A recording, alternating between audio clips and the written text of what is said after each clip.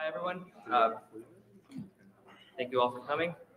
So my name is Omar. I'm on the kernel team at Meta, where I spend most of my time on Dragon now, in addition to using Dragon to debug our production issues. So it's been nice having both sides of the development and then using my own thing and then having that feedback loop. So this is going to be, what I'm hoping that this will be is more of a brainstorming session for how to add this feature of being able to write to memory and the related feature of being able to do breakpoints. And in particular, how we could do this in production, as crazy as it sounds. So since there are some people in the audience who aren't familiar with Dragon, I'll do a very brief introduction. I've given talks before where I've gone deep into it, but this will be a more pared down version of that. Then I'm going to get everyone on the same page about what I mean by memory writing and breakpoints, and in particular, justify why we want to do this in production. And then the main thing I'm hoping to get through is come up with some ideas for both the mechanism for how we would do this and the API, make it friendly enough, but also not so dangerous in the sense that you won't accidentally do something that you didn't mean to do. So Dragon is what I call a programmable debugger. So the idea is, instead of having like a built-in commands, it gives you some building blocks, so representations of variables or types or stack traces from the program, and then you can use those building blocks to make fancier stuff on top of that. So for example, we have a big library of kernel-specific helpers, which are basically functions that are built on top of the Dragon core that implement ways to get information about specific kernel subsystems, whether it's finding task structs or walking through slab caches, stuff like that. And then on top of those helpers, you can have your interactive debugging sessions be fairly complex, walk through a lot of different data structures as you're trying to figure out how everything fits together. And another really nice part of this is you can then pull all of that stuff that you did manually and save it in a script so you can reuse it the next time you run into a similar problem. And you can also share those scripts with others as kind of a information sharing, learning experience type thing. So I'll do a brief demo. How legible is that? Cool. So this is just on a VM I have.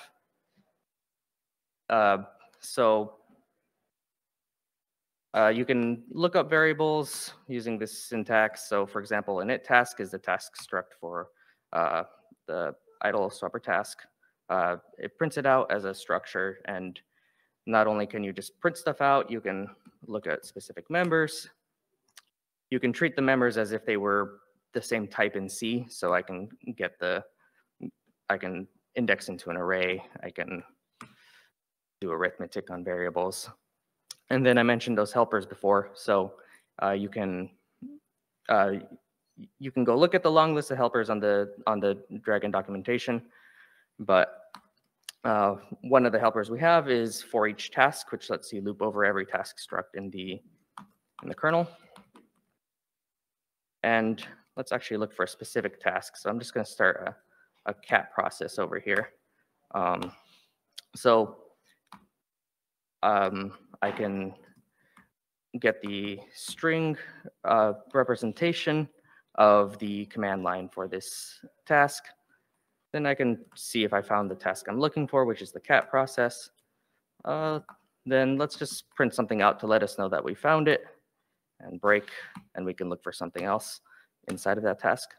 So we found that task. Now we have it available here. And we can do something like get its current stack trace.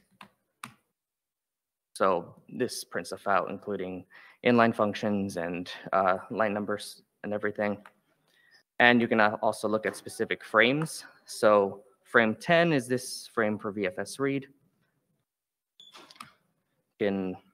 So we can get a little more information about it. But more interesting is that we can ask for what local variables and parameters are available in that stack frame. And then I can look at a specific local variable if I want to. So for example, this is the file that cat is trying to read from, which is, if we look at some of its members, we'll see T2Y pops. So it's trying to read from the T2Y. So that's kind of the quick introduction to Dragon. You can see how you can build much more complicated things on top of this. We have a collection of contributed scripts, which are just like people's debugging sessions that they threw into the Dragon repository in perpetuity, and you can take a look at those, or the Dragon helpers themselves. But everything I just showed you is read-only, so you can read any memory from either your live kernel or from a core dump. But in the live kernel case, users have been asking me for this for a while, to have read-write type features. So being able to overwrite the value of a variable, or much more powerful is being able to set breakpoints and like pause at certain places and then look at your local variables, stuff like that. And you can definitely see how this makes sense for like development workflows. So you could have your kernel running in QEMU. You could attach to it over the GDB stub interface it provides, and it would be really nice for Dragon to be able to basically control the stopping and starting of the different threads on there, and as you're like writing whatever new feature, you mess something up and you just want to do a quick like, oh, let me just set this variable and see what happens, just for debugging purposes. That's like standard feature in user space debuggers, so that would be really nice for Dragon. So I have a couple of ideas for what the API would look like. So for memory writing, the general idea is, at the most basic level, you can just have a byte buffer and you can write it to an address. And it's up to you to figure out where that address is and how you want to marshal your data into it. But then on top of that, there's slightly nicer, more user-friendly way that we could do it, which is get some objects. So for example, we could get the user struct for UID 0 and get some member of it that we want to overwrite. So locked VM, I think, is an atomic long T in user struct.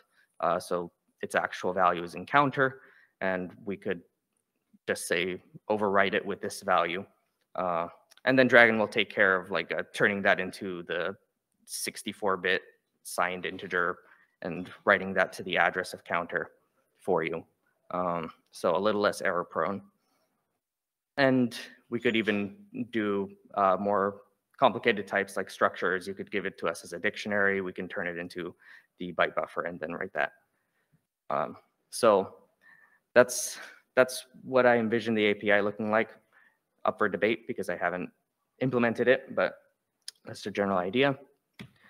Breakpoints are a little more complicated, but not too much. So there are a few ways you might want to set a breakpoint, either by address or by a function name. Could even do a function name plus an offset, since that tends to be more stable than addresses, or probably the most user-friendly way that people are used to from user space debuggers is just give me a file name and a line number. Dragon will figure out where that is and set the breakpoint. And then this is like at its core, it's kind of a synchronous event thing that can happen. Like you set a breakpoint, at some point a thread may or may not hit it. So the API would probably look something like wait for the next event to happen. That event gives you some way to get the information about the thread that hit the breakpoint, whether it's a stack trace or local variable that you want to get, and then you can send the thread on its way and wait for the next one. There could be other events that we could handle, whether it's a thread panicking or this would also map to user space use cases of like setting ptrace events of like threads exiting. But that's the general idea. This is more or less what I imagine that the API would look like. Again, let me know if you have different ideas of what you think would be easier to use, or other use cases that wouldn't be covered by this. Yeah. Often when I care about like breakpoints, I only want to know when a function is being called from some other function. So like a really common function that, I have part of the path and I need to know the rest. Okay, so the easiest way to do that would not necessarily require extending this API, is you go ahead and get the stack trace and you check yourself, was I called from this function that I'm interested in? And if not, just resume it immediately. Boris has a question.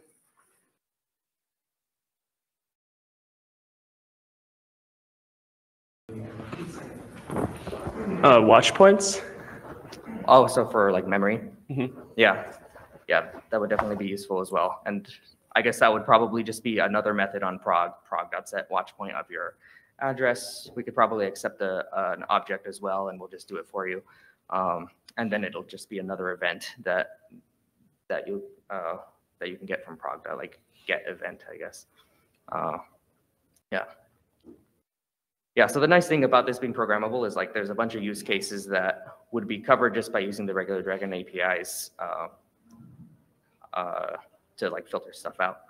And then if something becomes popular enough or common enough of a case, we can probably add a fast path for it that, like, I don't know, uses BPF to filter it out before it gets to the breakpoint or something like that, which would be faster. So thank you for those suggestions. Yep. Have you considered using this for error injection for testing? For error injection. So that you could test use cases that normally don't get hit and only occasionally trigger them, not every time you hit the breakpoint. Yeah, so I guess you could set a breakpoint on like the return instruction, clobber RAX, and say, here's your error. Yeah, so I guess that's something that is not covered by this, which is overwriting registers. So I hadn't considered that, but that's a good idea. Cool. Okay. Cool. So if that's it, I'll move on to why we want to do this in production. So like I mentioned, this is obviously a useful feature for development. No one's gonna get mad about that. Lots of people have been asking for it. But at Meta, we've had a few cases, probably more than a few, where we've run into a kernel bug, and we've come up with, like, whether we've come up with the correct fix or not, we know that if we could just overwrite this piece of memory, we could mitigate this bug long enough for like the team that's being affected by it to be able to like go back to sleep because they were woken up in the middle of the night for whatever. So you could imagine reference counts that leaks because you forgot to handle some error case, and now something is stuck because you're not trying, because the reference count isn't going to 0. Counting overflows or underflows. Now you have some like negative number in some accounting path, like the locked VM thing I showed earlier, and you just want to be able to fix it. So to give a concrete example, we had an embarrassing bug in Btrfs a couple months ago where we thought we were enabling our asynchronous discard mount option, but it turned out that we weren't enabling it all the way. We set the mount option flag, or we were setting the mount option correctly, like in our configuration in FS tab. Btrfs was parsing it, and we were setting a bit in the file system information that says we set this mount option flag, and we thought we were doing great. And then suddenly we start getting reports of like our disks are really slow now, like what's going on? And we go look at some metrics, and eventually we figure out we haven't been discarding anything. So after some heroic debugging, some of the people on my team figured out we we set the bit that said the mount option was set, but we didn't set the bit that actually tells Btrfs to issue discards. And like I said, that was really embarrassing. It turned out to be a case where when you were remounting a file system from read-only to read-write, we weren't doing that second part where we say, okay, discards are enabled to set that bit. So the fix was obviously to fix the kernel to handle this read-only mount to read-write mount transition and actually set the bit. But in the meantime, we could have just deployed, or we could have just run a drgn script on the affected systems that would have set that bit manually, and that would have worked fine. Obviously, there are a lot of caveats with doing this in production. You have to be very careful about what you're overwriting and when you're overwriting it, because like race conditions are definitely a thing. And it's not meant as a replacement for a live patch. It's more of like, before you get the live patch built and deployed and everything, just do this one quick thing. And obviously, the correct thing is get your live patch out, get your actual kernel update out. But in the meantime, we can do this. So hopefully that explains why I want to do this. So now the tricky part is like all the crazy reasons or all the crazy ways we might be able to do this. So for development, the answer is easy. It's just do it over the GDB stub that QEMU provides. But there's a bunch of different ways we could do it for production systems, and this is what I mostly wanted to get people's ideas about. So I'll list a few of the ones that I came up with so far, and that I've brainstormed with people leading up to this. So this first one is almost a joke. Bring back drgn.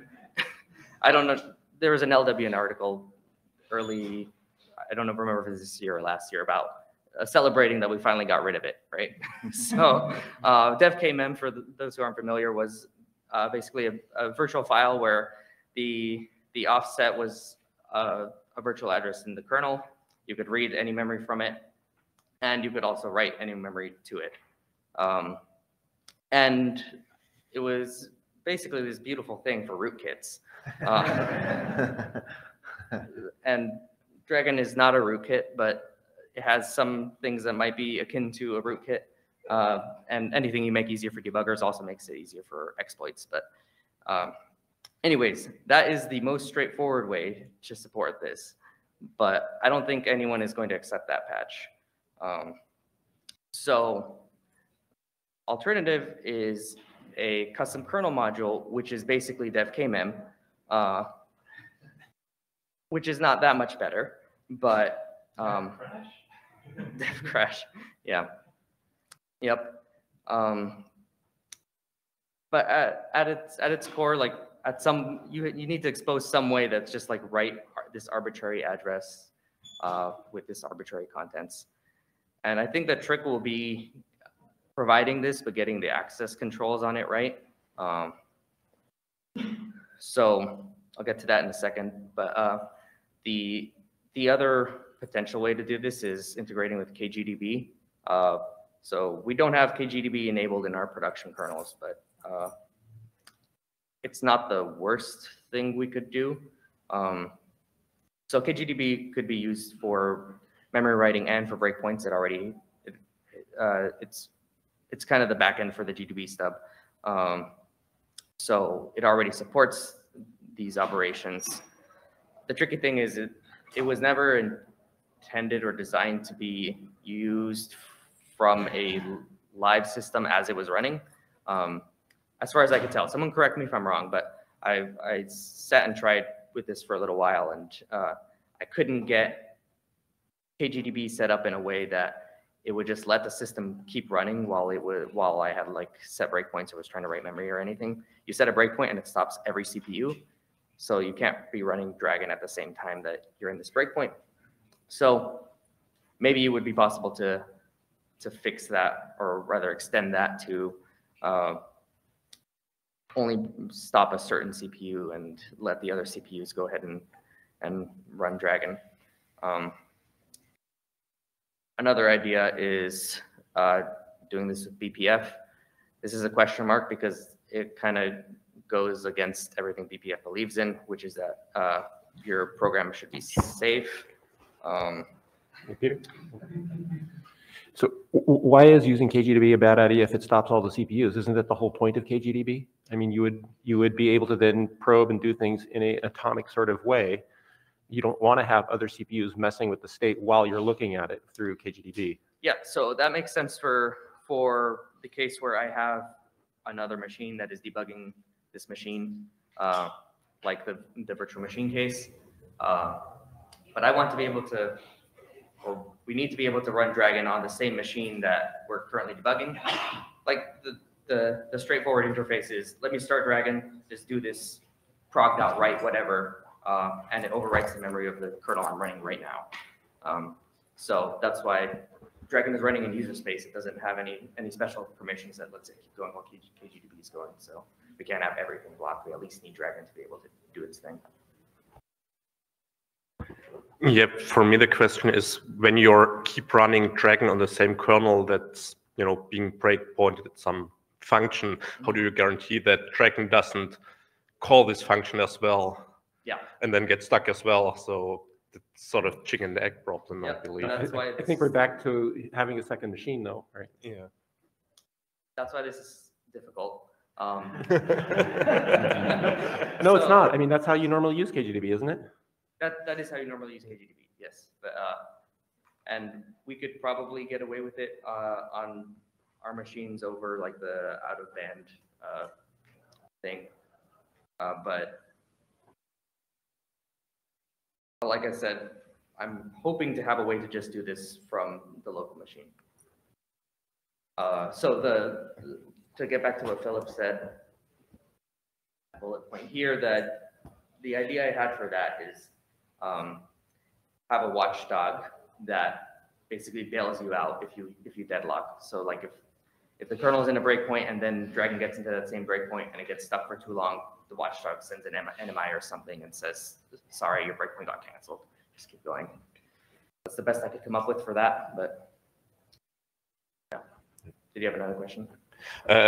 Just another question. Have you considered something like k-probes? Then you don't have maybe the full control on where to use breakpoint, but at least function start and function exit. Yeah, and actually, I thought you could set some k-probes at arbitrary addresses. Yeah, so k-probes gives you a way to like hook into an address and do the breakpoint. And I guess at that point we would probably still need a kernel module that implements the like call out to drgn and let it know that you hit a breakpoint, right? Yeah. And then you could still do the watchdog thing. So yeah, that's a good idea. So another wrinkle with this is that lockdown is intended to prevent that, which I assume is enabled in a lot of production kernels. So it's meant to prevent any unauthorized changes to the running kernel, even by sysadmin, capsys module. Mm-hmm.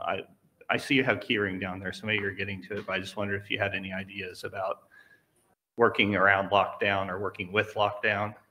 I would probably say if it's locked down, we just wouldn't do it. I think it probably would be frowned upon to try to work around it in any way, and in theory, it shouldn't let me do it in any way, right? Yeah.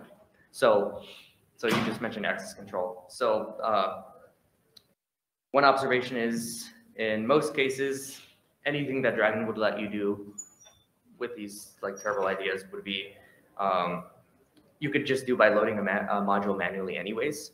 So perhaps drgn should just let you do whatever you, or maybe not drgn, but the underlying mechanism, perhaps it's good enough for it to be controlled by capsys admin or capsys module, with the caveat that some people run with mandatory module assigning.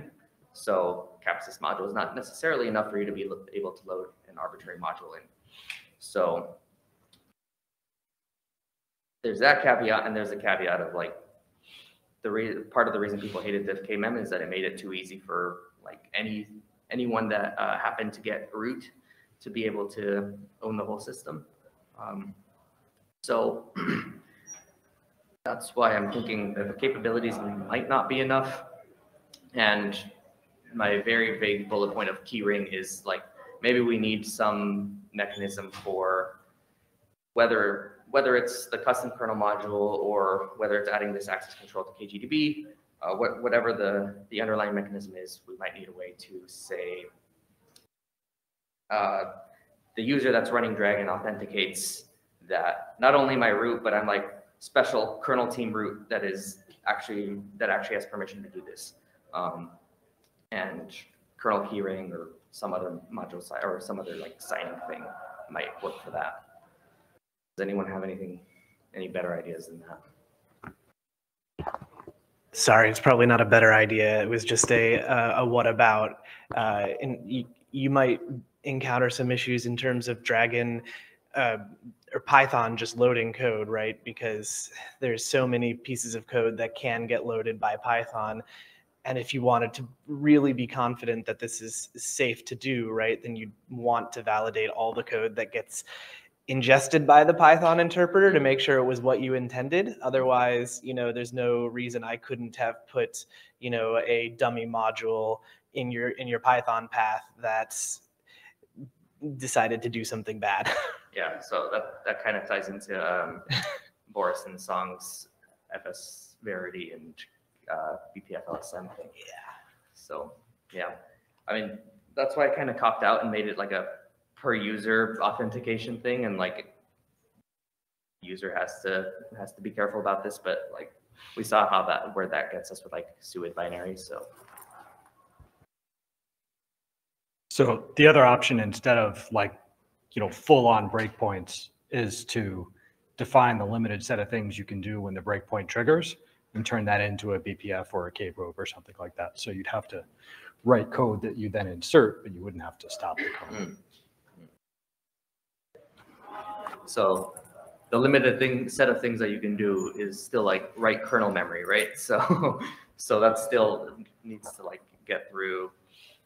We still need to convince someone that like for some BPF programs that are loaded by or that are controlled in some way by like keyring, whatever, they can do this. It doesn't change security, it just changes the stopping machinery. You don't have to worry about stopping. Sorry, it doesn't change the security part. It just changes the complexity of stopping the CPUs. Right, yeah. So then you don't need to actually worry about this deadlocking with your own breakpoint problem. We have one question from chat. There's also a comment from the chat. Maybe Dragon doesn't need to get the full interactive control when the breakpoint is hit, but can inject code at the breakpoint for what it wants to be instead, or wants to do instead. Yeah, that makes sense. Like that's similar system to what tap. Chris suggested. Yeah. So that makes sense. Cool. We're at time, but if you wanted to wrap up quickly, another minute or two. Yeah, that's pretty much all I had. So I guess I still have more questions and answers, but come find me later, and I can and we can talk about some more bad ideas, or I can just show you cool Dragon stuff.